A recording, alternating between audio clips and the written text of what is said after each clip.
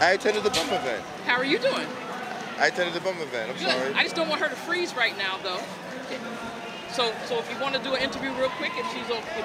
Sure, yeah, if you want to, yeah. Yo, could you do it briefly, real quick? I just want to make sure you were good for it, you know. And I want to get both of you guys at the same time. Oh, okay. Yep. We'll just do both of y'all real quick. Okay. So Okay. I'm rolling. all right.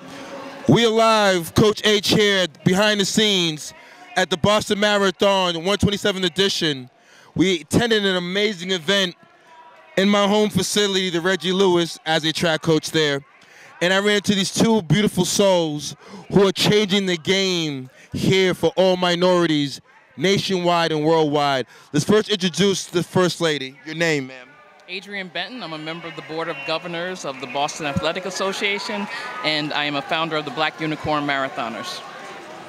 Hi, I am Sika Henry. I am a professional triathlete and an ultra runner, and I'm here to represent Marilyn Bevans, the first Black woman to break 3 hours in a marathon, and she also came in second here in 1977.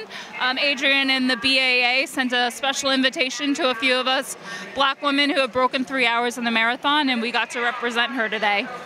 Ladies, I'm glad you guys brought that up.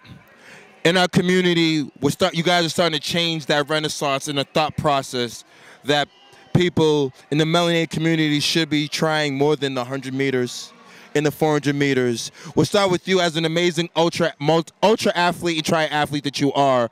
What has that changed your experiences, especially coming down Boston on a day like this?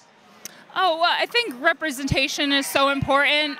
For me, growing up, Dominique Dawes, the gymnast, I idolized her, and it was really great just seeing her out there. And I saw a lot of college girls who look like me out there cheering and stuff. And so I hope, them seeing somebody that looks like them, that might inspire them to come run this race one day.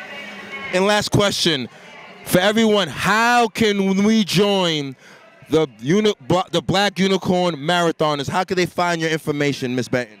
Well, we have a public Facebook page, which is for our event at Black Unicorn Marathoners on Facebook. And we do have a private page that is for marathoners that have run the Boston Marathon, have BQ'd, or are about to run the Boston Marathon and have been accepted. So, ladies and gentlemen, kids back home. Kids back home, make sure you follow up. I appreciate you sisters so much and everything you guys do. Good job today.